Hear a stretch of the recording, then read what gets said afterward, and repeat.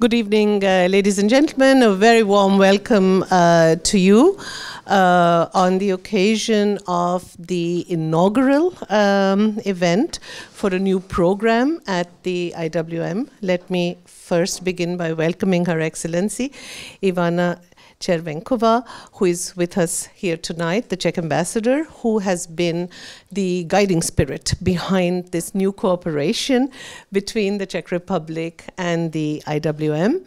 I would also like to especially welcome and thank Ivan Kvatik, who is at the Czech Academy of Sciences and has been a long-term friend of the IWM, for his support for the program. An especially warm welcome for Klaus Nellen, whom I saw a minute ago. He's right at the back, as usual. He doesn't want to be seen, but I am going to name him and thank him, because what we are celebrating is the inauguration, if you like, of our joint program with the Czech Republic, our Patočka program. And it's a program which Klaus Nellen has set up here. It's been one of the intellectual institutional pillars of the IWM, and we're very happy that we now have a program flanking our archives along with a fellowship program. And the conference today, which we begin tonight with Jacques Rupnik's talk, marks the beginning of this program.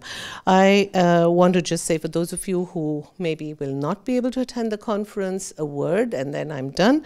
And that is, the conference is dedicated to the momentous 8, 1918, 38, 48, 68, of course, in Czech history. But of course, as I was just informed, it's also dedicated to years in which no events took place which were momentous in Czech history, and some of them were maybe 58 and 78, but even on that we have a lecture. So I hope to see some of you here. I would like to hand over to my colleague, Ludger Hagedorn, who has been looking after the program with us, and take this opportunity to announce something which is extremely important to us as an institution. Ludger has been at the Institute for a very long time. He has been working on the Patočka program and the archive since a very long time, but he's here today in a new function. He is a new permanent fellow at the IWM, and with that, a warm welcome to you in your new function, Ludger, and thank you very much for having organized the conference.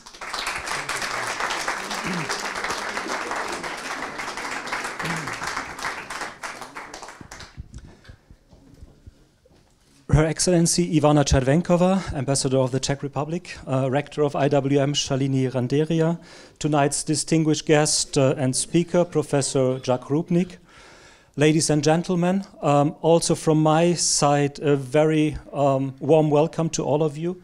From my side as the organizer of this event, of tonight's lecture and of the workshop that is going to take place here at the Institute tomorrow. Before I will say a few words about this event, and I promise it will really be short, so don't be afraid, it will be just a short welcome. I obviously want to react, Shalini, on your very nice and warm words at the beginning, and your nice welcome for me, which in fact is not a welcome, but a continuation of a welcome, a very generous and gentle one. And it was wonderful, Shalini, and I very much thank you for that. And my reply to it is threefold. It is very short, but yet threefold. I take it as a gift, I take it as a challenge, and I'm German, I take it as a duty. But I take it as a joyful duty, and I hope it will be a joyful duty for me and for the other people at the Institute. And I'd like to say, let's hope for some years of joyful science at the IWM. Thank you, Shalini.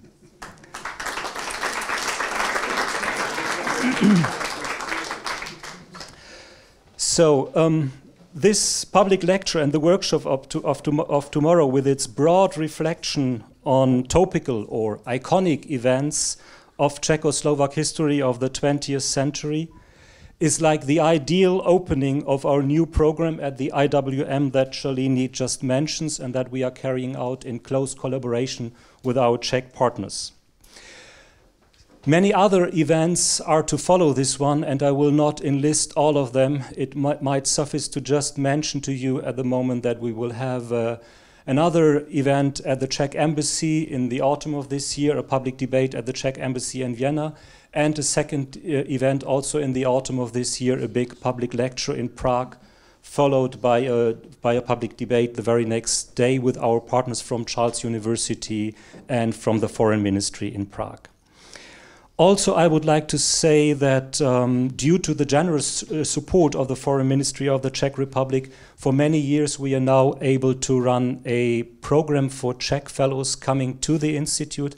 We are very thankful for that, and due to your generous support, we will be able to extend and to deepen this program over the years to come. So thank you for that. The year 2018 is a year of many anniversaries and a special occasion for historical memory and recollection. Only to think of the 100th anniversary of the Republic of Austria, as well as of many of its neighboring countries. Or a second strong incentive for historical reflection, the 50th anniversary of the events of 1968, which had such a tremendous impact on contemporary societies, but which also, and that needs to be said especially on an evening like tonight, had quite a different taste and quite a different message entailed in East and West. As Milan Kundera once nicely put it, the 1968 protests in Paris were regarded as the enthralling outbreak of, as he says, revolutionary lyricism, while Prague Spring simultaneously, yet reversely, signaled the disappointment with precisely that kind of enthusiasm, post-revolutionary skepticism instead of revolutionary lyricism. This topic, only this topic of 1968, East and West, I think would deserve, could be a wonderful evening. It could also be a wonderful topic for Jacques Rupnik, I think, who is so very close to both of that events, 1968, East and West. However, the year 2018 also, and I might say especially so, calls upon us to revisit the iconic moments of Czech and Slovak history, where one cannot but note the outstanding meaning of what we have decided to call the momentous 8. The national independence and formation of the Czechoslovak Republic, 1918, the Munich Agreement, 1938, that allowed Nazi Germany the annexation of the so-called Sudetenland and subsequently the occupation of the whole country, the seizing of complete power by the Communist Party in 1948, the worldwide observed crushing of Prague Spring in 1968, and finally the Velvet Revolution of 1988 and a bit of 89 as well, indeed. All of them major events, good or bad, beneficial or disastrous, celebrated or cautiously hidden. In any case, there is a pattern of events in Czech or Czechoslovak history, as one should say, that involves the momentous 8. As should be clearly noted, all of these historical dates not only carry an almost emblematic significance in the national context, but they also indicate decisive turning points for European history. Obviously so, for example, in the events of 1938, foreshadowing the European catastrophe to come, or with the iconic Prague Spring, where the name of the city stands for all the hopes attached to the reforms and for all the icy years of restoration to follow. I am very happy that Professor Rupnik, for his keynote of tonight, will also stress this European dimension of the momentous 8 in Czech history. The speaker himself, Jacques Rupnik, will now be introduced by my colleague Ivan Vejvoda, a permanent fellow at the IWM, who will also moderate the talk and the ensuing discussion. After the debate, you're all invited for a glass of wine downstairs in our cafeteria. And I wish you both now an instructive and an exciting evening with the momentous 8. And certainly, and this is my last word, certainly it is not by accident that we are celebrating the momentous 8 today, on the evening of the 8th. Thank you. Have a nice evening.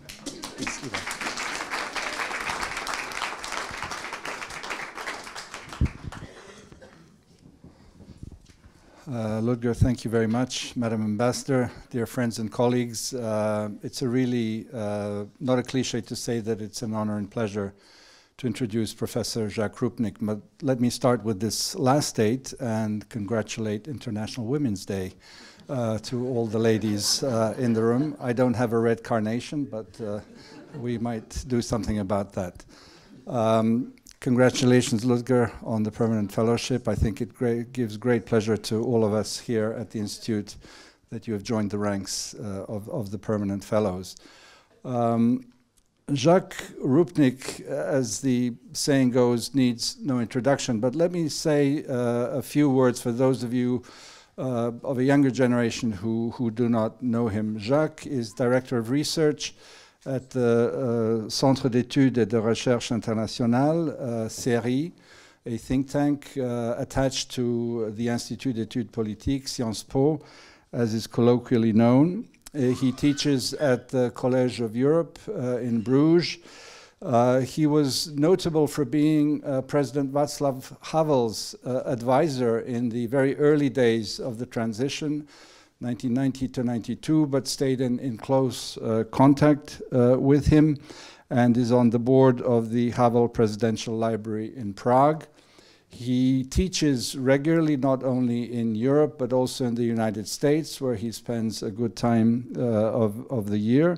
And also he was an advisor to the European Commission.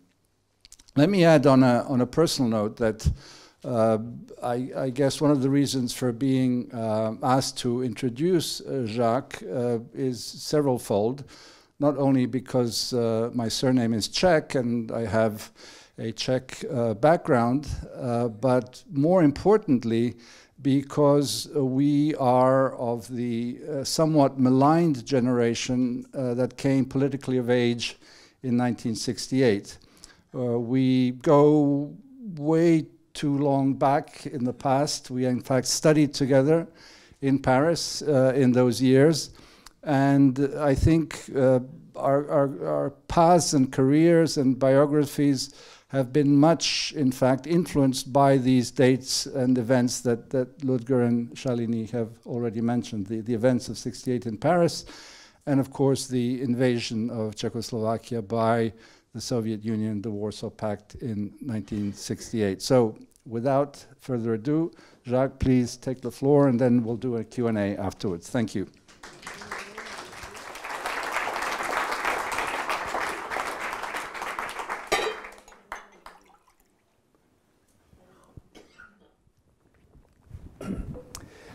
Good evening, everybody. Shalini, Ludger, Ivan, thank you for your very kind introduction. Yes, indeed, we go back half a century, but you know, what is half a century in a man's life? I mean, in a historical perspective, you know. I'm glad also that Klaus Nellen is here, because the first time I set foot in IVM, it was a very small operation, much smaller than today. It was essentially a trio. Klaus was a key element in that trio, and well, you know very well how much this institution owes him, and above all the journal that was associated with it, 50 issues. Great to see.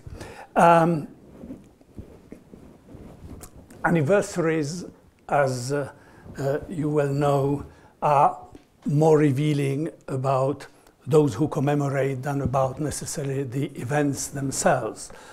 And, you know, today it's very difficult in Prague not to meet a historian colleague who is not just taken part or about to take part in one of the events. I think the Minister of Culture called 143 events associated with the various commemorations. you, of course, cannot listen to political debates, especially in a recent electoral context or post-electoral context as well, actually, without somebody saying that there is a big danger of another February 48 around the corner. And of course, you have also the jokey version of all that, when after New Year spent in Prague, on my taxi driver on the way to the airport says, you know, fasten your seatbelt, this is a year beginning with an 8. Připoutejte se, to je osmičkový rok. Tak, so this was, this is how this interest, this engagement with the anniversaries is of course associated with certain anxieties about the past. And the number 8 lends itself very well to that, because if you put it, I don't have PowerPoint, I never use PowerPoint, but you can just imagine number 8, you put it this way, and you have the sign of the infinite. And it also refers to the so-called Möbius strip. The Möbius strip is a surface with only one side and only one edge. It can be made using a strip of paper by gluing the two sides together with a half twist. The twisting is possible in the two directions, so there are different mirror image Möbius strips. A bug crawling along the center of the loop would go around twice before coming back to the starting point. Jacques Lacan, if a reference can be made to him, a stone throw from Berggasse, wrote insightfully on this, and the gist of what he had to say, the book is thick like that, but the gist is that basically is that the double loop, the Möbius strip if you want, the 8, brings you back to the starting point, and that is important for the understanding the anxiety of repetition. Enough psychoanalysis, I will not go further into this, but clearly the anxiety about the past is also an anxiety about the future. It points to the idea of cycles and to the eternal return, and in the Czechoslovak narrative, it points to moments of elevation and euphoria, such as 1918, during the spring of '68, or during the Velvet Revolution 20 years later, followed by tragic setbacks, self-defeats, and a crushing of the hopes. The Czechoslovak double loop has a great starting point and a great arrival point. In the middle, you have a number of mishaps, to put it mildly. Two caveats before I go any further. One is that, of course, this is a Czechoslovak trajectory, and therefore the view of the different 8s, their meaning, their perception, is of course very different if you are in Prague or in Bratislava. This is a story of a country that became two. And I will not attempt in my talk to fit the Czechoslovak 8s into something which is now quite fashionable, I was going to say. It's an important trend in historiography, and that is global history. There is a recent book has just been published in France by a collective volume by Patrick Boucheron entitled Histoire mondiale de la France, and it created quite a stir because, of course, it was breaking the traditional narratives. It was trying to fit the French predicament into a broader global perspective. I will not go into that direction either. I must point out. I will try to do something in between, and hopefully of some relevance to the colloquium, and that is the connection between the Czechoslovak AIDS and the European predicament. I take the Czechoslovak AIDS as a kind of barometer, a seismograph, un révélateur, you would say in French, of the predicament of 20th century Europe. The crucial junctures of the 20th century, they are Czechoslovak, but they are European. I confine myself to the 20th century. I could, of course, have taken other aids in which fit into that line of thinking. 1848, Printemps des Nations, Printemps des Peuples. This is Spring of Nations. This is where, for the first time, you know, Czech nation moves from culture to politics, and the basic ingredients of what we're going to be talking about later are already there. I could have also taken 1618, the beginning of the 30-Year War, which was also a truly European war, if I dare say so. and it starts in Bohemia, and it starts in Prague with the Prague defenestration. So anyway, this is just to tell you that the aids of the 20th century are sufficient for us this evening, and I must move on, because really why the Czechoslovak aids are interesting, because at each juncture in that loop, that double loop, this Mobius strip that Lacan talks about, you have there the key dilemmas of 20th century Europe, between East and West, between capitalism and socialism, between democracy and totalitarianism. And therefore, at each time, I will try to make the connection, imperfectly, of course, and in the discussion, and of course tomorrow during the colloquium we will have more time to explore that. I will simply say that, perhaps just to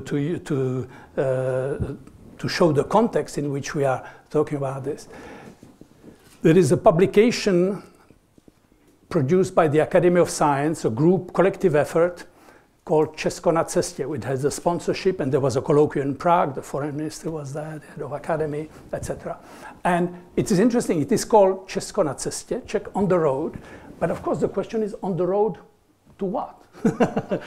That is, of course, the unanswered question. And again, the same question about where at each juncture you're heading. As a 68er, I'm reminded of somebody I had a lot of time for, because he was sort of the enfant terrible of the Czech intellectual scene at the time, the philosopher Ivan Sviták. And there was a survey in the student paper called Student in April, and they asked everybody, you know, where from, where to, with whom? This was a question. And they had a long list of people they asked. And Sviták gave the shortest answer: from Asia to Europe alone. That was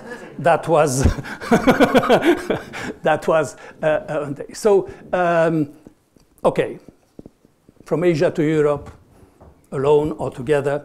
Let's start in 1918, the birth of Czechoslovakia. Is the illustration par excellence of the interplay between the national and the European.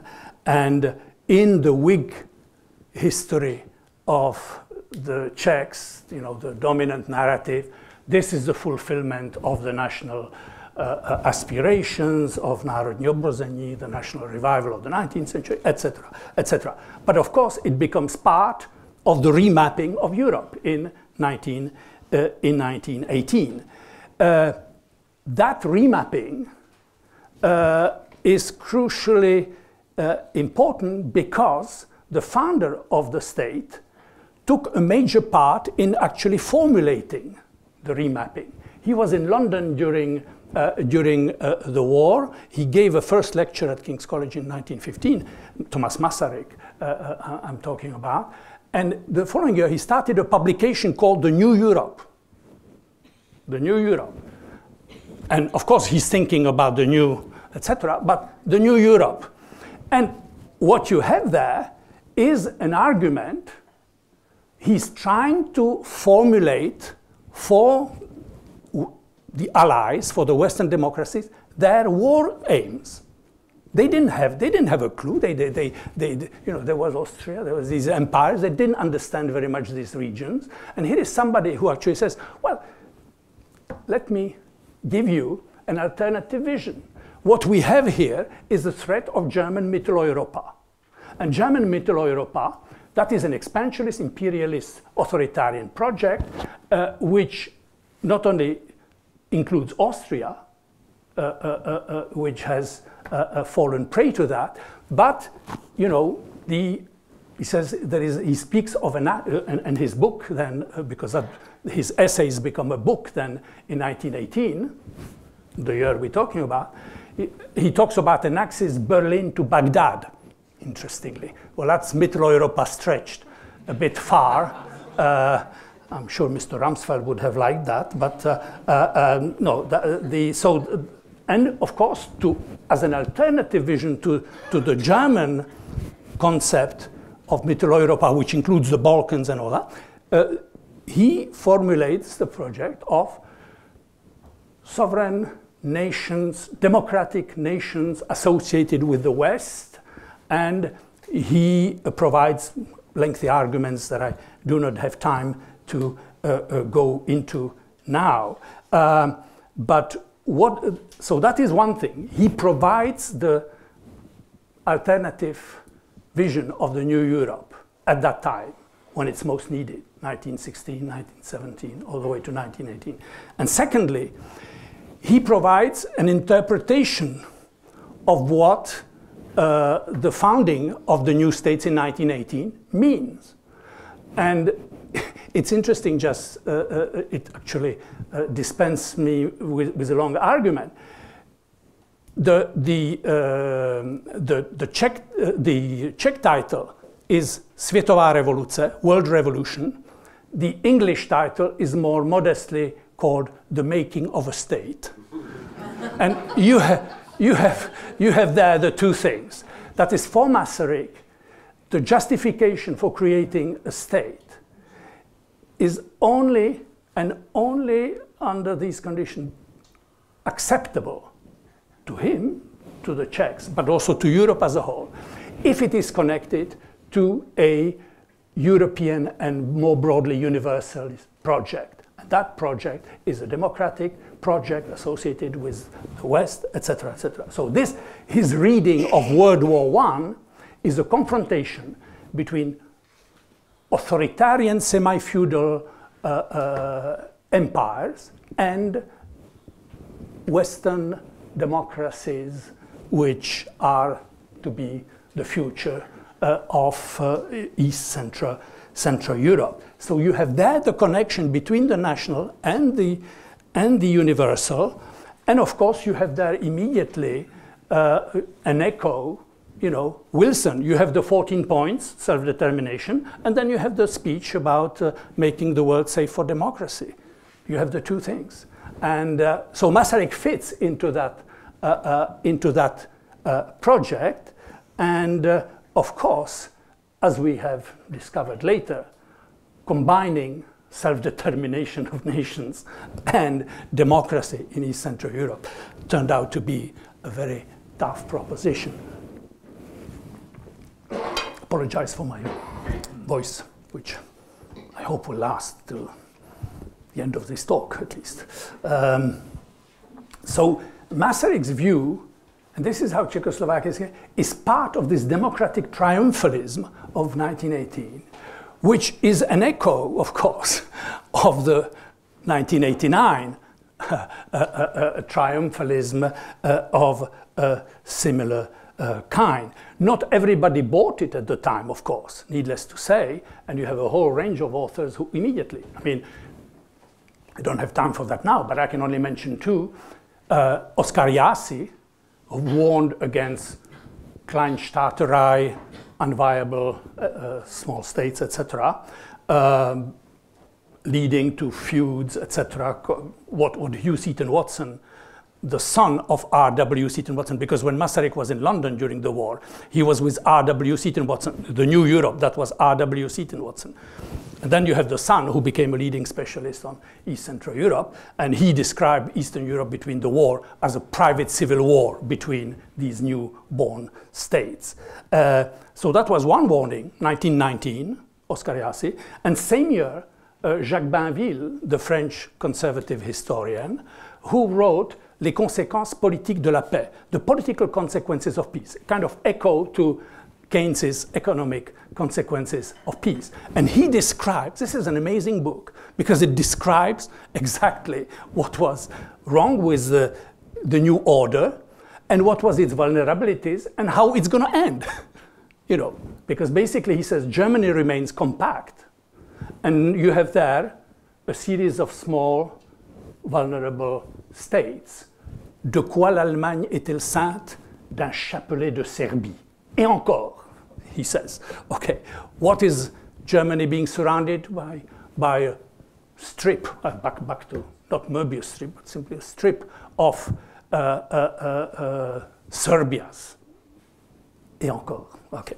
So that is the insight that with the loss of the Austrian Empire, you lose the pivot of what was Central Europe. So you have there the two visions, and they are present very early on.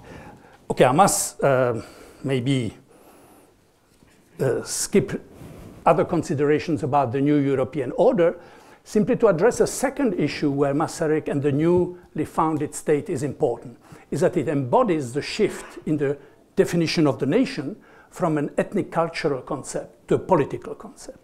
You know, Masaryk says, and he already was, of course, arguing for that at the end of the 19th century, the nation and the people are now understood to be understood politically.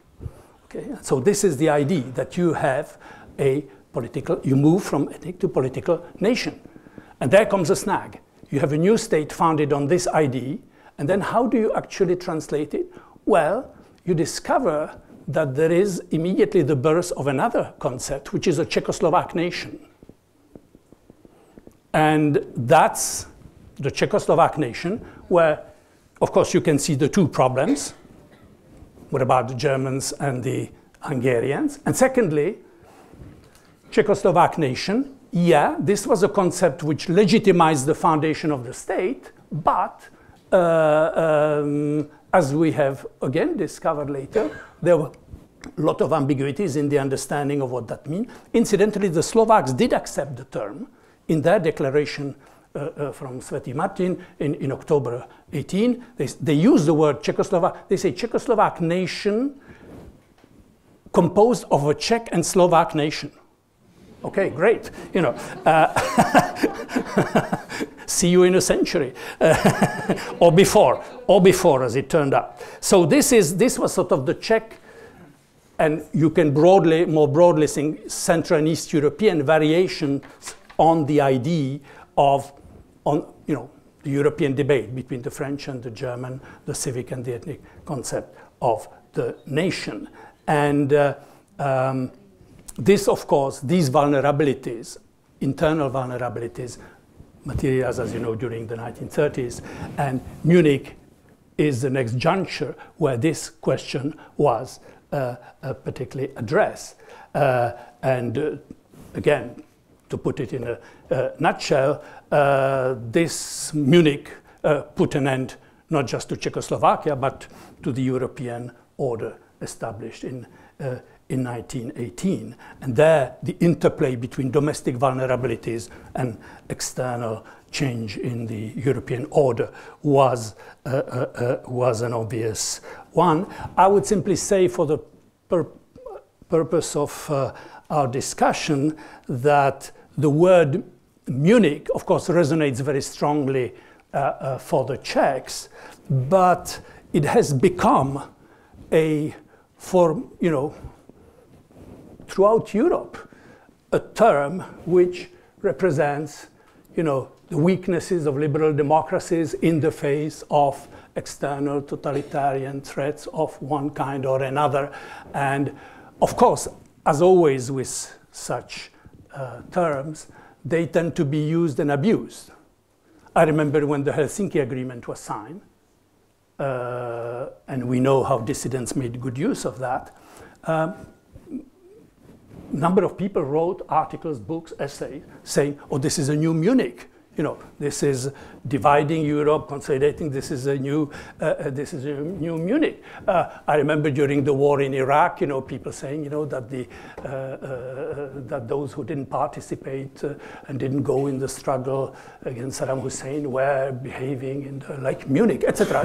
The word Munich, as you know, has been used and abused ever since, which is interesting. And in East Central Europe, I would say only the word Yalta has such a powerful connotation, a symbolic meaning of the abandoning of the nations of East Central Europe by Western democracies. Munich starts what I would call the tragic decade. This is not just a one-off event. Of course, this is the end of Czechoslovakia. Slovakia becomes an independent state under the Nazi protection. You know all that.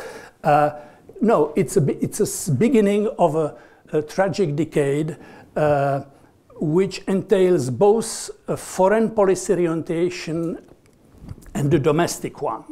And this is not just an emotional reaction after the betrayal, and you can read about that incidentally. Those of you who are interested in, you want an emotional outpour, you read Maisky's diary, the Soviet ambassador in Moscow, and he describes how Jan Masaryk, the Czechoslovak ambassador, the son of the founding father of the president, Jan Masaryk, foreign minister, etc., how he comes to see him the morning after and cries over his shoulder, "They sold us down the drain, they treat us, for them we are like Negroes are for Americans," etc. I mean, this is it, the great embrace at that moment. It's crucial. It's, okay, there's the emotional moment, but I'm not talking about that. What Beneš is after is, because he prides himself as being the continuator of Masaryk, one, and second, being the cool diplomat who knows, who doesn't get emotional like Jan Masaryk. And he basically starts from Munich. This is where he starts the geopolitical reorientation of the country, of its future existence. And he meets with Stalin, the most important meeting, December 43, where, if you look at all the things on the agenda with Stalin, it all is about undoing Munich. How are we going to expel the German? How are we going to punish the Slovaks? How are we going to do with the Hungarians, etc.? It is already, it is all Munich, Munich, Munich, undoing Munich. And from Moscow, he flies, and the first person he meets, because a meeting with Stalin is in December, he flies and meets with de Gaulle. That's the first meeting with de Gaulle, and de Gaulle describes this in his memoirs, his meetings. This is very, very interesting, and de Gaulle starts raising objections. What about Stalin? What about Russians, etc. And to this, Beneš replies, "Regardez la carte, mon général. The Russians arrive in the Carpathians, but the Westerners are not ready to land in France. It will therefore be the Red Army who will liberate my country from the Germans. Therefore, in order to re-establish my administration, it is Stalin I have to find an understanding with. I have just done that under the conditions which do not jeopardize the independence of Czechoslovakia." So there you have it. Beneš's reading of the situation is impeccable. He knows exactly the military situation and what will be the consequences. The Poles simply couldn't accept that. He accepted it.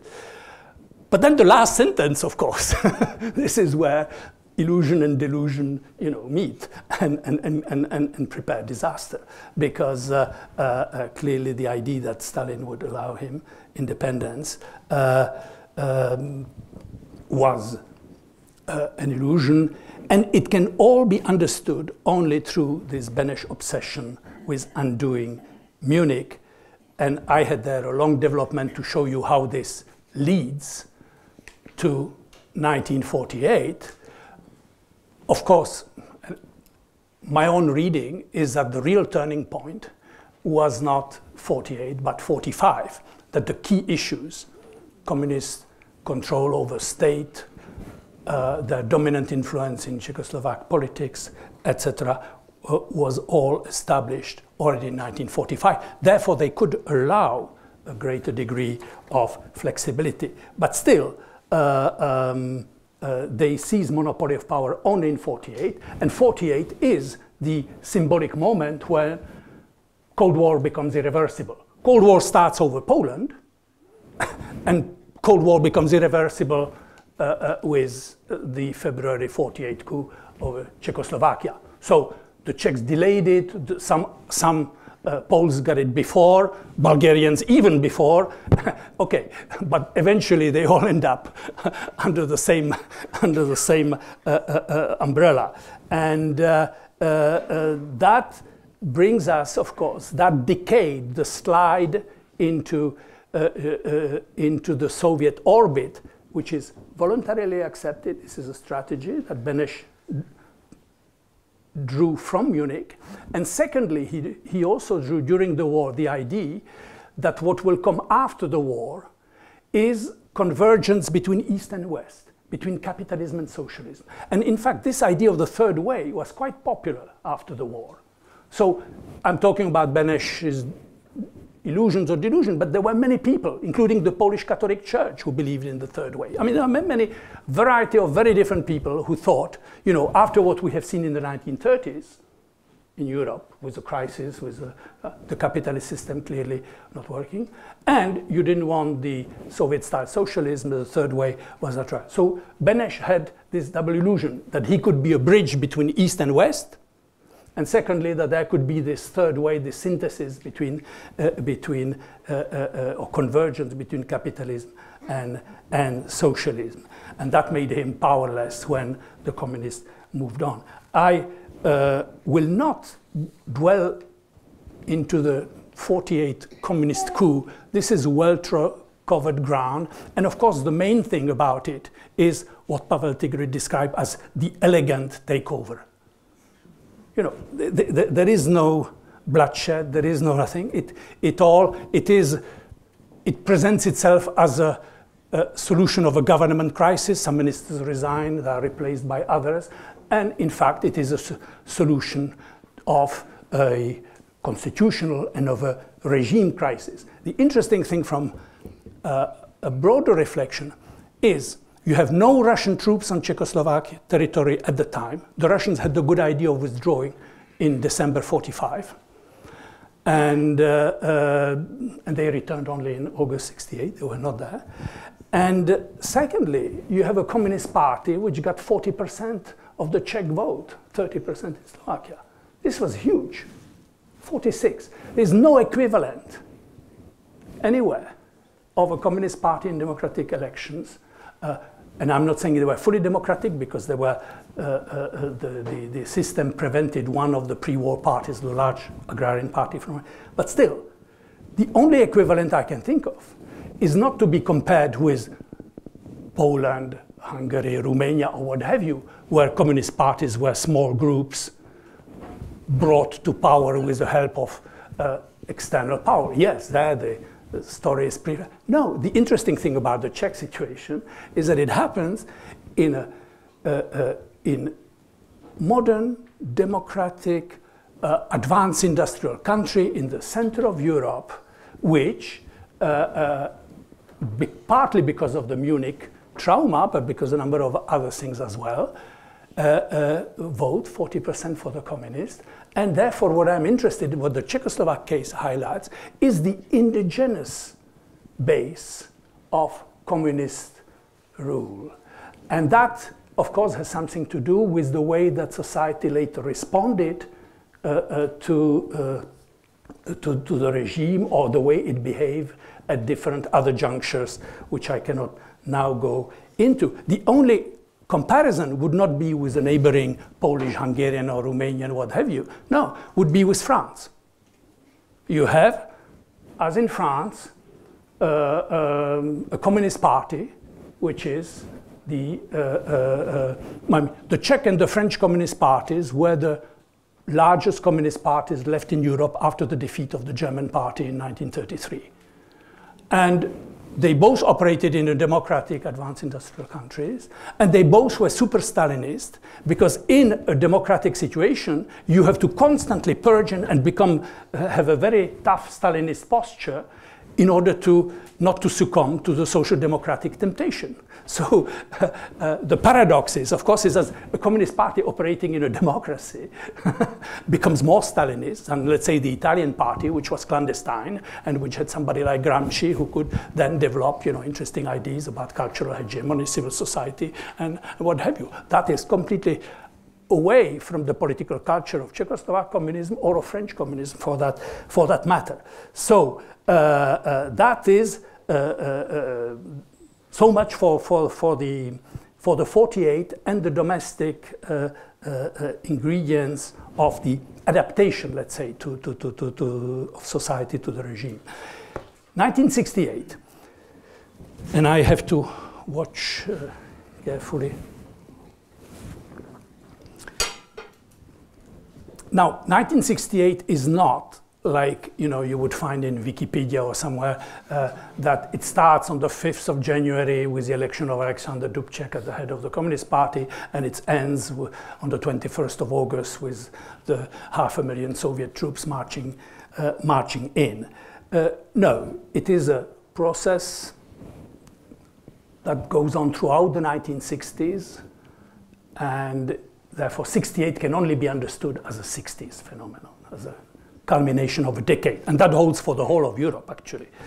And the basic reading provided at the time, Gordon Skilling, the historian some of you may be familiar with, had that thesis, that this is, the Czech democratic political culture triumphs over the communist structure from within. It sort of corrupts it from within. They tried something between 45 and 48. It didn't work out. Disappointed with the revolution from above, they tried to bring another one from below, rescue themselves, so to speak, or rescue their youthful ideals, so to speak. And that idea that the Czech democratic culture prevails over the communist structure, that is something, of course, important for the idea of combining democracy and socialism, which was at the core of the Prague Spring project, and which, of course, was a great inspiration for the Euro-communist parties in the West. It was, of course, repoussoir for the Eastern Bloc parties, which were asking Brezhnev to step in, Gomulka, Ulbricht, and all the others. But for the West European communist parties, the Italians, Spanish, and later even the French moved in that direction. So that is one thing. A Czech reading of 68 as a culmination of a process, but I think this holds for the 60s in the West as well. Now, two main, there are many debates about 68 in the Czechoslovak context, which I couldn't inflict on you at this late hour, but I would mention two protagonists you are surely familiar with, Václav Havel and Milan Kundera. They had an important exchange, two exchanges, during 68. And, okay, I could try to summarize it crudely. This is unfair on them, but they're not here and they will forgive me. Kundera is saying, okay, despite the failures, despite etc., the Czechoslovak Spring was a far-reaching experiment of significance for the whole of Europe. this idea of combining democracy and socialism, this is unique, unacceptable to Stalinist East, unacceptable to the capitalist West. This is unique, and it had been defeated, and so to speak, because it was ahead of its time. It was ahead of its time, and even in our defeat, we are great, so to speak. We are holders of this important idea, just like the Protestant Reformation started in Bohemia a century before Luther. Well, then, you know, again, we are, so a bit of messianism never harms, and a bit of megalomania is always important in crucial moments like crises of this type. Václav Havel's take on this was much more sobering. He said, well, all this is very well, and, you know, Prague Spring, wonderful, and he was himself very much engaged in that, but basically, what we've got is recognition of human rights, freedom of expression, democratic process, more room for civil society. We got great things during the Prague Spring, and thanks for that. But, you know, last time we had that was 30 years ago.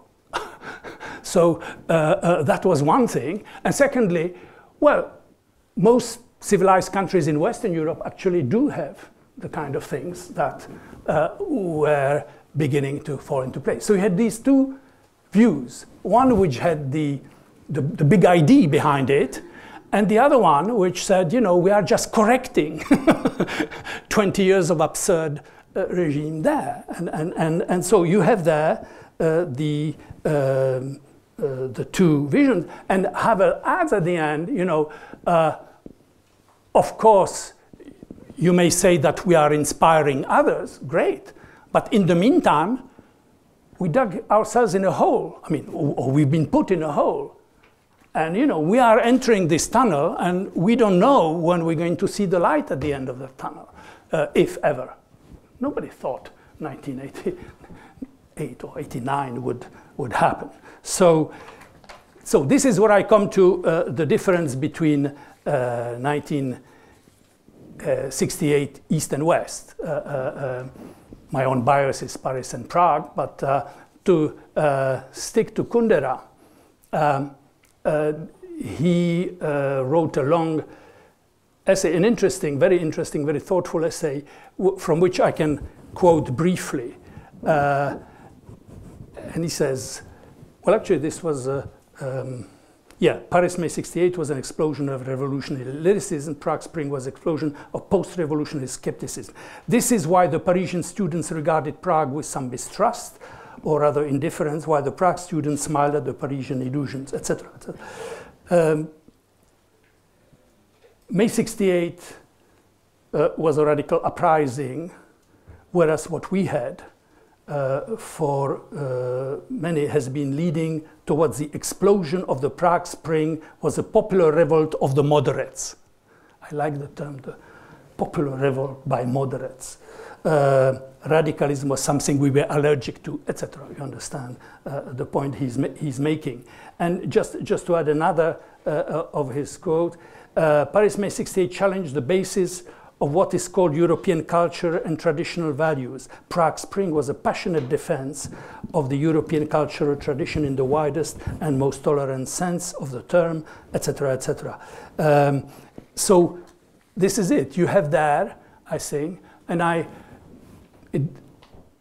what does fit my own recollection is really that you had there a tension. You have first a strong similarity. I mean, generational, the way people dressed, the way they looked, the music they listened to. I mean, you can make all sorts of parallels about the transversal, the similar, and Havel during '68 for the first time was allowed to travel, and he went to the States, he went to California, he saw, you know, the demos, the anti-war demos, the flower power, and he rather liked what he saw.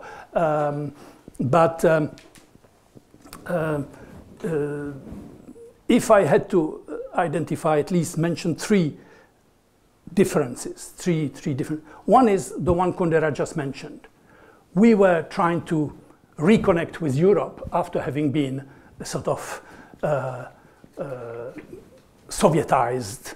So this was culturally, we were returning to Europe at the very moment when the 68 radicals in the West were looking to the third world. They were disappointed by the proletariat in the West, which was no longer revolutionary. That's really a shame. So they turned to third world, and Che Guevara, Ho Chi Minh, Mao, etc. became.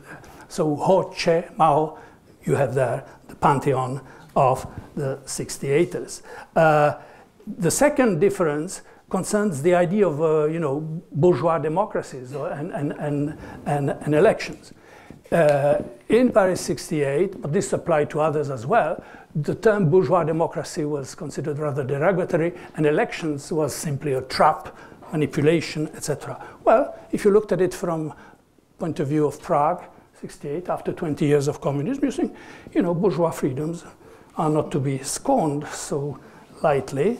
And as far as the critique of consumer society and capitalism, well, again, this was a main West European and even transatlantic dimension of 68. But in Prague or elsewhere in Central Europe, after 20 years of socialist scarcity, consumer society was not necessarily seen as such a terrible menace. Anyway, so there is finally one more, and I could go on about the Paris-Prague thing forever, but there's one more 68 that is worth mentioning for understanding the following, and that is Gorbachev's 68. Mikhail Gorbachev had two important connections to 68. One was Zdeněk Mlynář, his roommate from the university in Moscow in the early 50s. And they became very close friends, and therefore all the ideas of the 60s in Prague he got. And when Mlynář became the youngest member of the Politburo in 1968, and he was in charge already before at the Academy of Science of designing the political reform of the Prague Spring, which never got to be implemented. And incidentally, he then, after signing Charter 77, he came into exile in Vienna, and in the 1980s, I used to meet him here in this town for dinners, discussing the horrors of totalitarianism, and none of us had a clue that this was coming to an end. So that was one thing. He got the ideas, Gorbachev had the ideas from Mlynář. And secondly, Jiří Dienstbier recalls that the first meeting with Jiří Dienstbier, former dissident who became foreign minister in December 1989, first meeting with Gorbachev, and he says something about, what happened in 68 and what a tragedy it was for Czechoslovakia. Yeah, he said it was a tragedy for Czechoslovakia, but it was also a tragedy for us because it meant that possibility of change and reform was blocked in Moscow, and this was the last chance we had to reform, and we are now trying to catch up with this. But basically, if you read through the argument, you can have the point that the crushing of 68 was the beginning of the end, or the contribution to the demise of the communist system in the Soviet Union.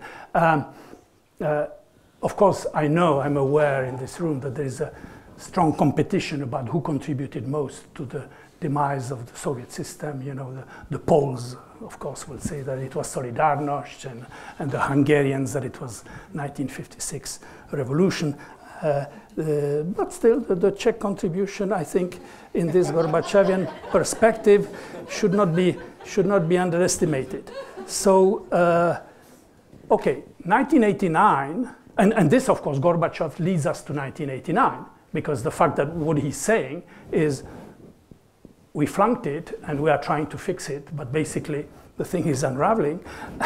And so, okay, 1989, the Velvet Revolution, was meant for 1988.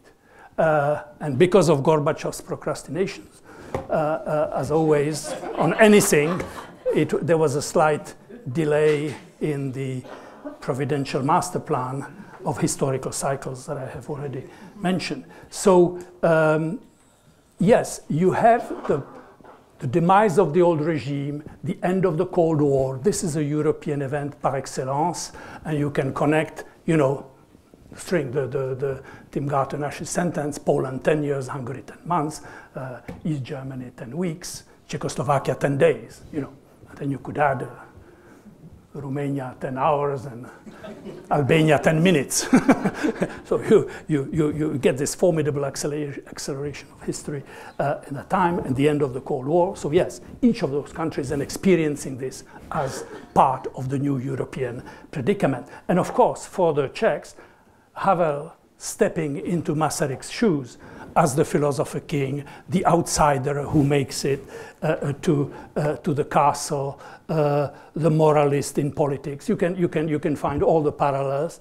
That was perfect if you want to stress the idea of continuities. You know, 1918 to 1988, 89, you have the perfect continuity there.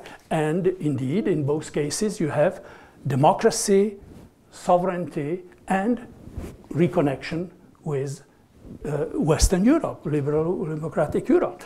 Fine. But then, so that is the narrative, the 1989 sort of heroic narrative that makes it all connect. Well, few reservations. First, 1989 is obviously an anti-1948 communist regime brought about. So that's an obvious one. It is also an anti-38 because this time Western democracies are there to support rather than let you down. But in a way, 1989 is also an anti-68 because it is not easy to claim affiliation with an experiment that failed, that was crushed. Not easy to identify with a defeat. One thing, and secondly, 68 was about a reform project still within socialism. 1989 is elsewhere. Life is elsewhere, to use Kundera's phrase. So yeah, you move on to this is no longer socialist democracy, this is democracy, and this is no longer market combined with socialism. No, this is market, etc. So the liberal reading prevails, and so there was the only 8 that 1988-89 could identify with, and that was 1918, as I said, the connection, Masaryk, democracy and national sovereignty restore. And this is precisely where there is a snag, because as soon as continuity was reestablished, democracy, freedom, etc., you have democracy and national sovereignty started to play havoc with Czechoslovak statehood. And the Czechoslovak divorce, although peaceful, civilized, not like in former Yugoslavia, showed that the continuity claim was impossible to sustain. I remember how Havel was so pleased that he managed to impose, so at least he was saying, in the Czech constitution for the newborn Czech state in January 93, the idea, I mean, everybody wanted to claim the continuity. Yeah, that was an obvious one. But no, he imposed the formula, we citizens living in Bohemia, Moravia, and Silesia, citizens. So he finally said, you know, like Masaryk, you know, the civic concept against, and he said it was not easy to have that. But of course, you look at the very same time, that project had been defeated. The very separation of Czechoslovakia proved that Czech political elites were unable to create a polity that would transcend their ethnic group. And and of course they were not the only one or the first one to blame. Obviously, the Slovak endeavor was crucial. I was recently at the celebration of 1918, organized jointly, because the relationships are so close and so cordial, by the Czechs and the Slovaks in Paris. And the two ambassadors, and there was the Slovak Minister of European Affairs, and he say, yes, we are celebrating the creation of Czechoslovakia 1918, etc., and we are also celebrating the 25th anniversary of independence. So, you know, well, great, you know. So yes, so this is I think the important thing. The end of Czechoslovakia occurs in parallel with the end of Yugoslavia. Both had been created at the same time with the new map of Europe, 1918, the new Europe Masaryk was talking about. Both had been federalized under communism, and both disintegrated at the same time, at the very same time, parallel. Violently, tragically in the case of Yugoslavia, and peacefully in the Czechoslovak case. But both in Yugoslavia and Czechoslovakia highlighted this dilemma post-Cold War between fragmentation and integration, which we are still confronted with in Europe. Look at Catalonia, look at Belgium, look at Scotland, etc. This is not an exclusively East European problem. But the crucial thing for us is that therefore, under the facade of continuity, we are restoring continuity. No. 1989 was not just the end of Yalta, of the partition of Europe, it was also the end of Versailles, of the map created under French, British, and American sponsorship in 1918.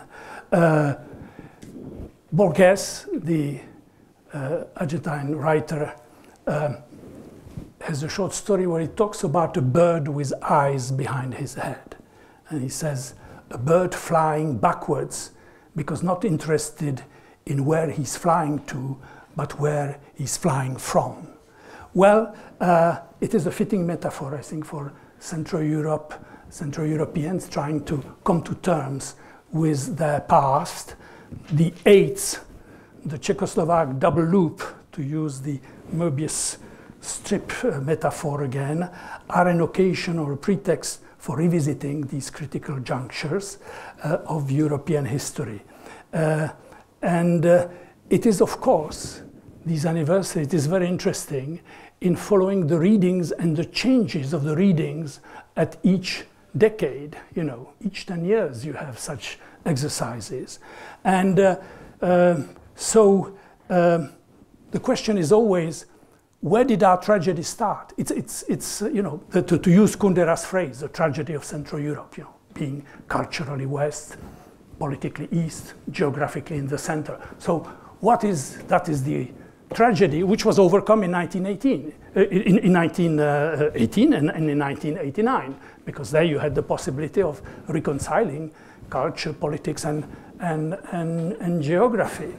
But still, in looking at these eights, you're looking for an understanding of your present crisis, our present crisis. That was the title of Masaryk's book in 1894, Our Present Crisis. That was the title of a major article by Karel Kosík, the philosopher, in 1968, was entitled Naše nynější krize, Our Present Crisis. So this is it. In the eights, you're looking for the keys to understanding our present crisis. So which one? Where do we start? So is it 68? And in that case, yeah, this is the Russians fought. This is they crushed the aspirations, the hopes, etc., etc. Hopes that mattered not just to Czechs and Slovak, but that had some significance to the whole of Europe, even if you don't buy fully Kundera's version, slightly over the top. Or is it 48? Then it is the Czechoslovak communists. They did, and then, of course, you have Czechoslovak communists and the side and so on. Is it 38? the crucial date? Hitler and Western democracies not being up to it? Or do you go back to 1918? Was it a dubious proposition in the first place, or a very risky one, let's put it that way, to create small, vulnerable nation state between Russia and Germany? So you can see that depending on the 8 you choose, you have a different culprit. You have a different political target, because these 8s, these readings of the 8s, of course, have a political dimension, a political connotation. The West, Hitler, the communists, Russians, etc. You choose. You choose your favorite 68, and that's how I would conclude. Tell me what is your favorite 8, and I tell you who you are.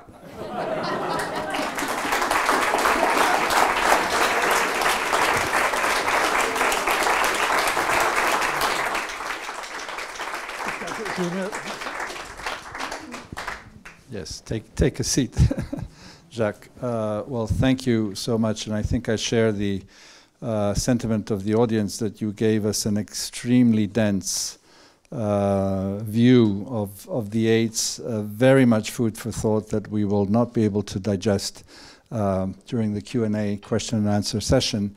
But let me use the privilege of the chair to ask you the first question before I open it to our audience here.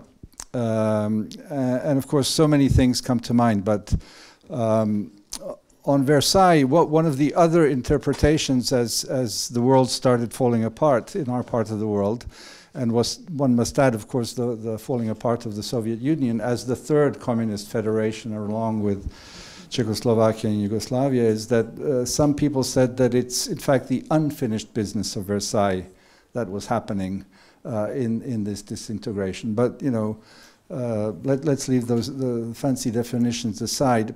One thing that came to mind when you talked about the third way was, of course, the third way during the 68, Radovan Richta and the whole work of the economics crowd in Prague. But my simple question to you is, bringing it to today, what is it that made the Czech Republic, in this case, produce two Václavs that are completely of different worldviews? What is it from your listening and reading and understanding of Czech history? And I use that as a simplifier to try and ask you, what is it that in the Czech Republic the Communist Party still has a sizable vote? Yes, clearly populism, various versions of it are there as in other countries, but there seems to be something specific that's different in the Czech Republic, because epitomized by the two Václavs.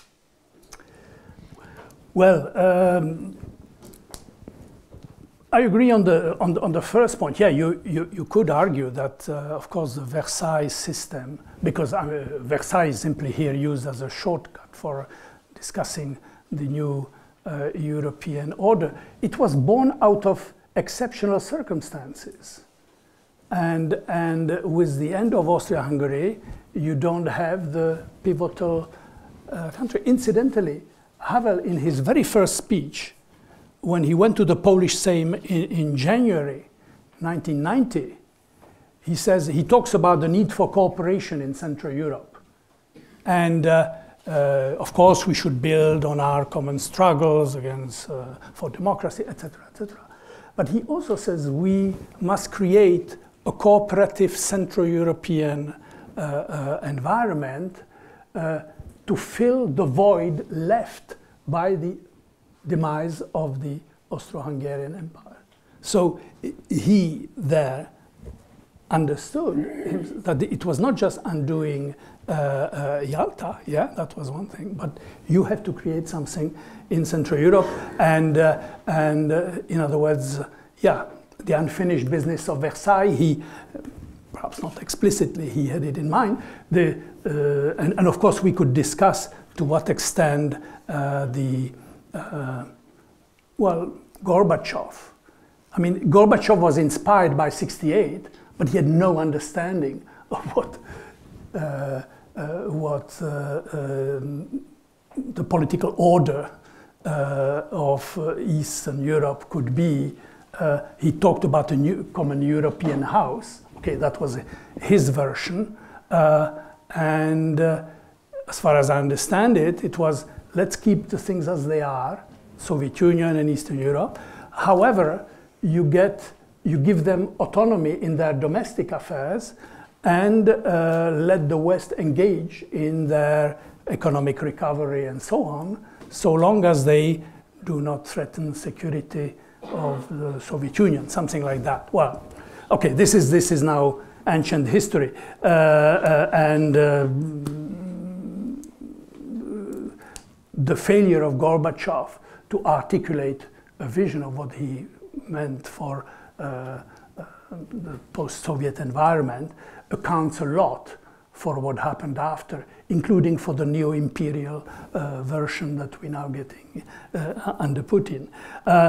Very interesting. Yes, I didn't get into the third, I mentioned Benes and the third way, and there were, as I said, a lot of people during the war were in favor of that, but everywhere. In Britain, I mean, the people forget, the welfare state was created, Beveridge, was a liberal, etc. This was, I mean, if you look at the pendulum, how it swung at the end of the war, to the left, everywhere. I mean, Churchill, the hero of the war, he said, thank you very much, that was nice, and moved on and voted Labour. That was incredible. In Italy, the Communist Party, everywhere throughout Europe, you have this move to the left, and for many, this third way was an appealing proposition. 68, you come back to the idea in a different context, and you mentioned Richter. I would add Otashik. Otashik actually published a book called The Third Way. And his idea was, third way between capitalism and socialism, that you would introduce market mechanism under socialism, and this was one way out of the crisis. And you would still retain a public sphere, a public sector that would be strong enough so that was, I mean, from today's perspective, when there are so much debates about, what are the flaws of neoliberalism and what are, etc., etc. This is not perhaps a totally irrelevant debate. Radovan Richter was something different because there you moved into, the so-called scientific and technical revolution. And this was... when I mentioned Richter, I was actually wanting to say Otashik, but okay. Richter's name came out. He published a book, Civilization at the Crossroad, and this was his big thing. For my taste, very technocratic, and this was, this is why it could survive after 68. Radovan Richter, you could, I mean, Schick could not survive with his third way under normalization. That was taboo, that kind of idea. Radovan Richter, scientific technical revolution, why not, so long as you don't mess up with politics. Now, the two Václavs. Well, first of all, just on the anecdotal part, nobody knew the other Václav, Václav Klaus, before. I mean, everybody knew Václav Havel, and it was, when the Civic Forum was created, they said, well, but here are all these intellectuals, philosophers, playwrights, etc. Does anybody know anything about economy? No, nobody knew, etc. And there was Rita Klimova. I said, I know somebody who, etc. And she brought, eventually at the next meeting, she brought this guy nobody knew, etc. And he was sitting there. Little did they know, and I remember many people after, even Havel said, this was a terrible mistake, we brought him there. Anyway, so this is how the two Havels met, the two Václavs met, and they really represented the two dimensions. One, as I said, the symbolic dimensions that I referred to, the values that they brought from dissent, and that they somehow reconnected with the First Republic, the symbolic and the emphasis on democratic values. That was the important part. But let us remember also that Havel was a president who has very limited powers, that the people that were coming from dissent, they formed something called the civic movement, and there was Dinsbeer and Peter Hart, and the whole group of them. They got 4.9% in the elections in June 92, and they were out of the picture, out of politics. So there you have it. Havel then finds himself completely isolated, and even after the Slovak MPs refused to vote for him for his re-election as president in the summer of 92, he resigns. So there he is in the code on his own, and many people think, in retrospect, I have doubts about that, but why not? That he could have then said, I have accomplished my mission as helping to bring about democracy. I'm returning to my true mission, which is to be an independent intellectual, a dissident, a free spirit, what have you. Anyway, he decided to be a dissident in the castle. That was fine with me. But of course, to get back to the castle, he had to make an arrangement with the other Václav, because he, after the election of June 92, was the real boss. The symbolic power, yeah. In French, I would say, l'arbre qui cache la forêt. He's there, the tree that hides the forest. But the real thing was Klaus, his victory, his deal with Mečiar to break up the state, and his,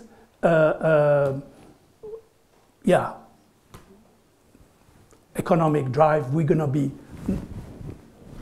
give it to me, we're going to privatize, we're going to do it fast, and we have to do it so fast, because we must not be any delay, that we're not going to look at any of the legal, which would delay us unnecessarily.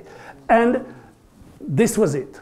He was the father of this huge economic transformation, and people, because prosperity was there, people actually bought into it, and he was popular. So that is one thing. You know, there was Havel, the values, etc., but deep down, the economic transformation, and that was him. And he sold economic transformation. And the relationship between the two, of course, was reversed.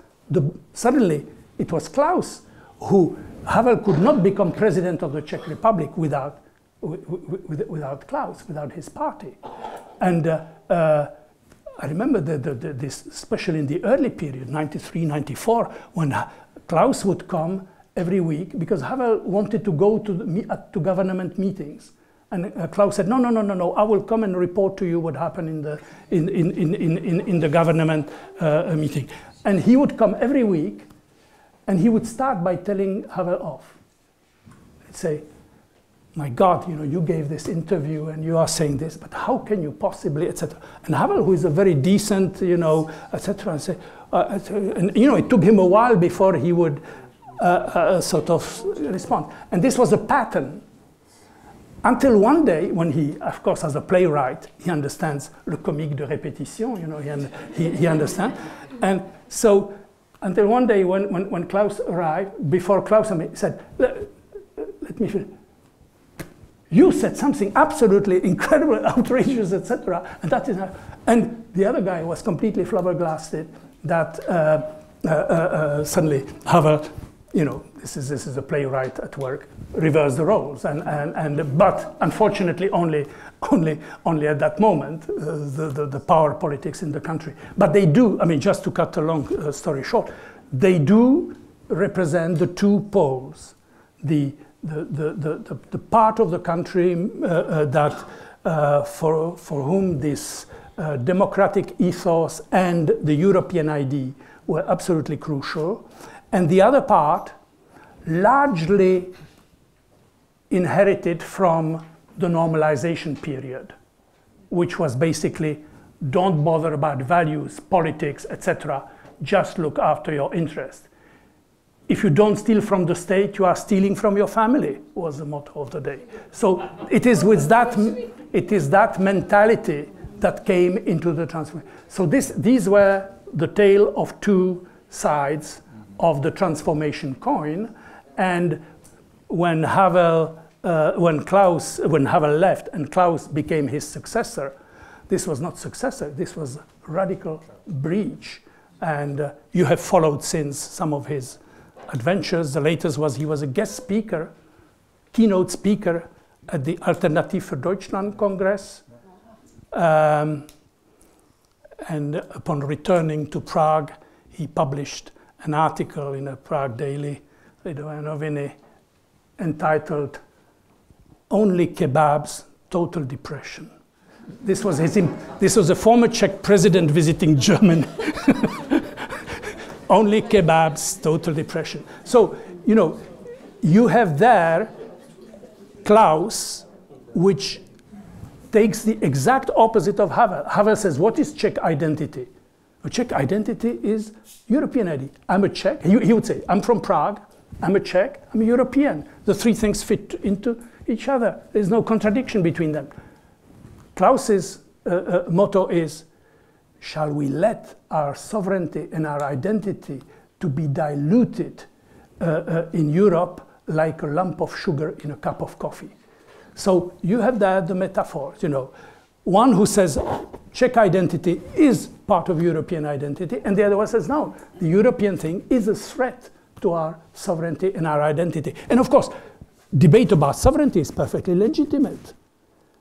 But the semantic slip from sovereignty to identity, well, the whole of populist movements in Europe, we are in a truly European debate there. This is exactly what it's made of. Yeah, we saw a Hungarian minister visiting Vienna in the past few days. Oh, okay. But I won't elaborate. We have time for, let's say, three questions, or four if they're short. And so please make a show of hands, and please do introduce yourselves before you ask the question.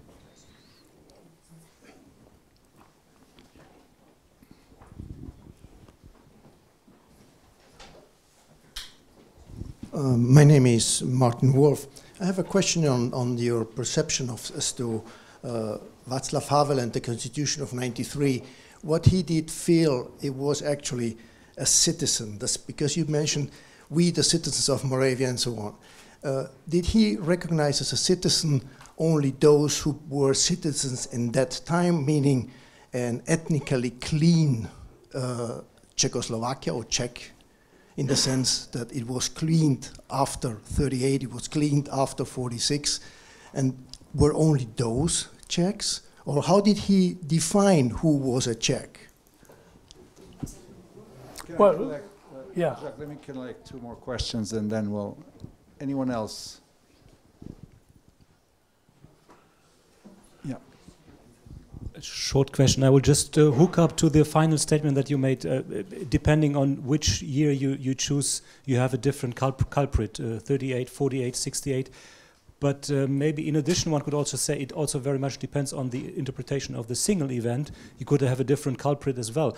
And to put it into a short question, provocative question, what about 38? You said Hitler, obviously, he's the culprit. What about Czechoslovakia itself? What could Czechoslovakia have done? Should Czechoslovakia have gone for war? And the third question I'll take here, and then the final question will be over at the end. Paul Michalevich, Vienna. Yes, starting with 38, because before Czechoslovak Republic, of course, there was Austria, and it's March, so it's the very month actually, and I don't know, but probably because of time we had to skip Austria. When we got skipping Austria, you mentioned all Europe went left. There were two overall majorities of Christian democratic parties in Austria and Hungary, and not all parties also in the West were leftist. You're talking about when? 45. 45. 45. Not Austria, not Hungary, and also parts of Western Europe were not left. And final question at the back there. My name is Walter Kemp. My question is, why was there no referendum for the breakup of Czechoslovakia? And an irrelevant supplementary, but if there had been, do you think the country would have stayed together? Okay, Jacques, back to you. Okay, so first, Havel, the formulation in the constitution,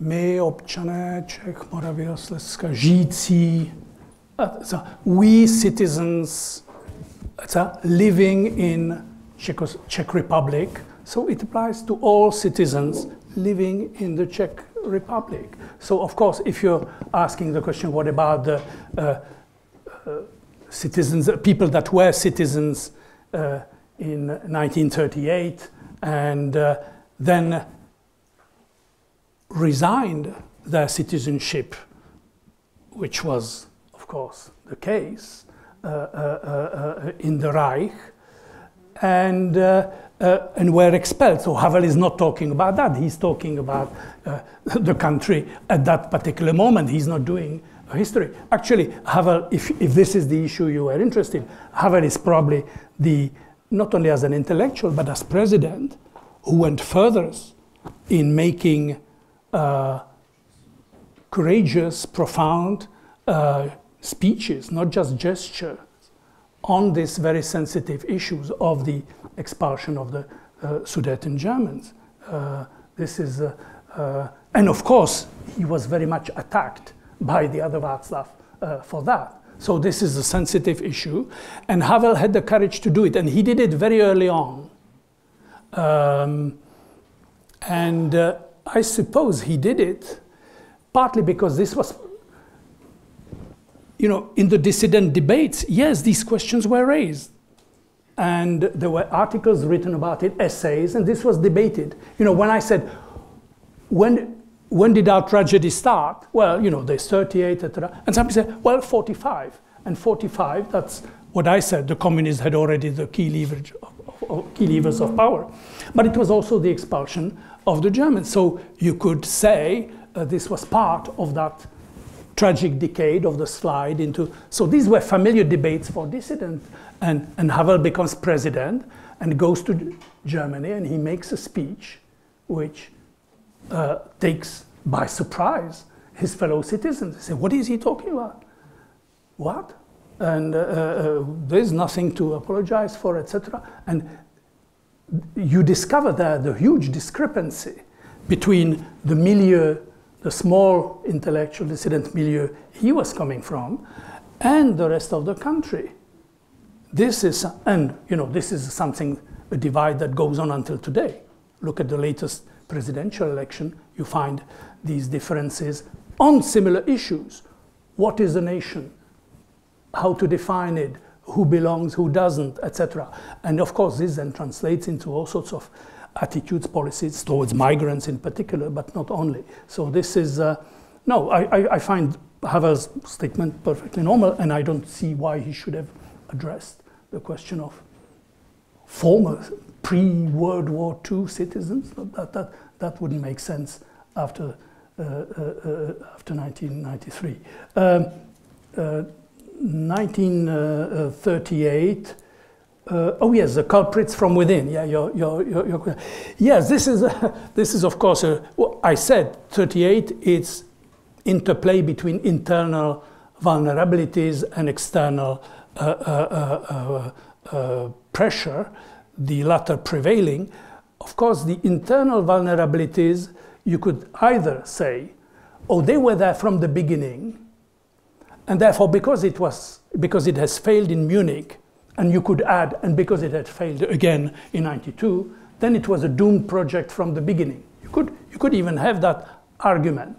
And this is what Bergson called the illusion of retrospective determinism. You come to a point and you work yourself back and you say, okay, it failed, and therefore it was inevitable. The failure was inevitable from its creation. I don't buy that argument at all, because in the 1920s, you had a situation where not only the Czechs and Slovaks were working together with, of course, one main problem. The Slovaks had the understanding that the Pittsburgh Declaration, which would grant autonomy to Slovakia, would be implemented within the 10 years after 1918. That was not the case.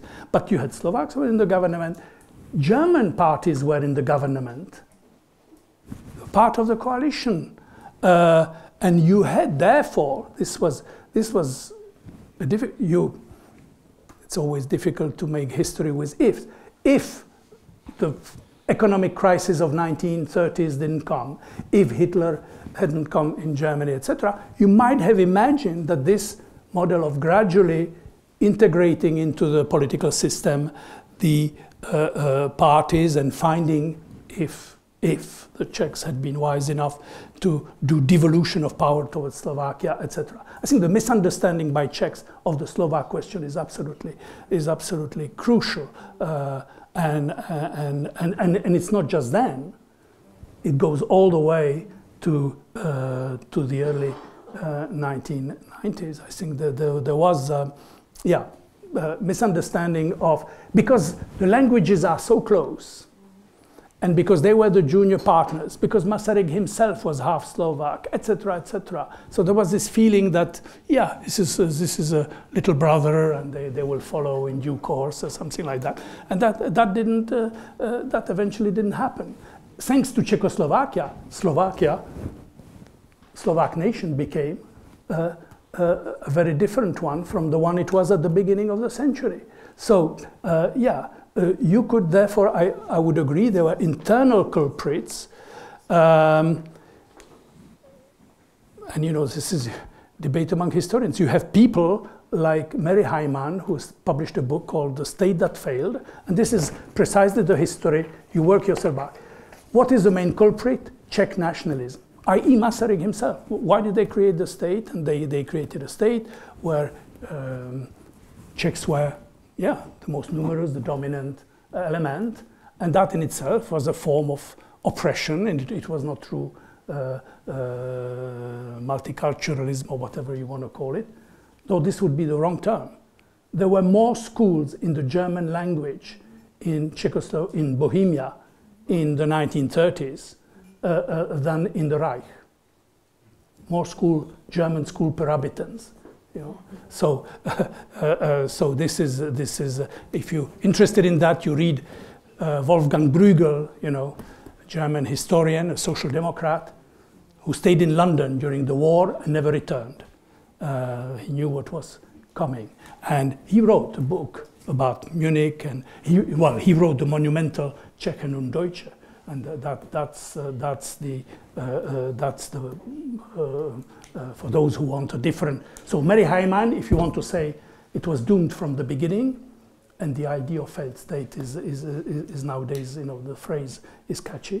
Or you read Bruegel and you see what is wrong, what are the weaknesses, but also the missed opportunities. And so there were the internal culprits, and certainly the Czech misunderstanding of the Slovak question and the incapacity to make those coalitions from the late 20s sustain in the 1930s. Certainly you can. If you read Patočka, he's quite critical of the way the idea of what I said, the move from the cultural, ethnic definition, linguistic definition of the nation to the civic, that it was not fully carried through because of what I said about the Czechoslovak nation as the key legitimating principle. You then created de facto, in the perception, two categories of citizens, and he's quite critical of that. Doesn't mean that he says this is what needed to bring the country apart, but he would be critical. For him, the philosopher that went furthest in trying to understand that was Emanuel Radl, and there is a whole stream of thought who critically examines the First Republic. When I said the First Republic became the kind of pantheon, the reference point, there are vulnerable points. My argument would still be this would not have happened if there hadn't been a change in Germany after 1933. The Sudeten-Deutsche Partei becomes a completely different proposition after 1933.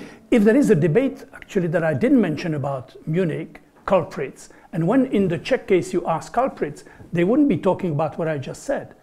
They would be talking about capitulation. Should we have fought, or was Beneš's was Beneš's giving in against all the odds? Was it? And of course, you know, this is you have piles, entire libraries could be filled with debates of that. Kapitulovat či bojovat, these were titles of articles. And yeah, why it became so important? Because it was not just 38. Beneš capitulated again, so to speak, in 48, when he signed in the new government after the takeover. And then you have Dubček in 68, who goes to Moscow and signs the Moscow Protocol. So this syndrome of capitulation, that would be one kind of criticism and one kind of culprits. Of course, when you ask, you know, Beneš provided all sorts of arguments why he did what he did. And in 48, he had no means to oppose what was happening. And in 68, I remember when Alexander Dubček came to Sciences Po in the early 90s, there was a huge, you know, crowd of students, etc., who hardly knew. I mean, they were not around when Dubček was in charge. And one of the students asked him, "Well, why did you capitulate, etc.? Isn't it?"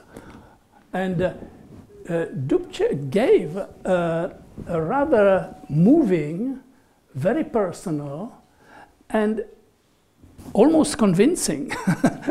I say almost because at the end I had to, but argument of why, you know, he said, I was there, and should I have given the order to fight, knowing this is going to lead to bloodshed, thousands and thousands of people are going to die, and the defeat is guaranteed because there is, you know, 500,000 troops moved in, and so how do you take on your conscience the idea that, of course, my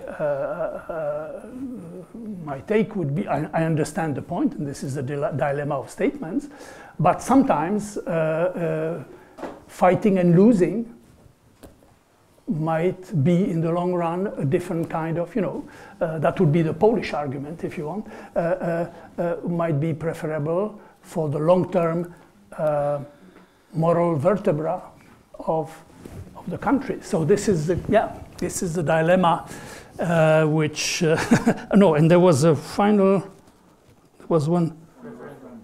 Oh yeah, referendum. Well, yeah, the partition of the country was, in fact, illegal because there should have been a referendum. And there were calls for referendum, Havel asked for a referendum, then there were petitions for referendum, etc. Sorry? It was legislatively said that the splitting the country has to be done through a referendum. Yeah. So you could argue that the partition from this point of view was illegal. I would not push the argument too far because it is true that nobody called openly for separation in Slovakia, I mean, except a very small nationalist party.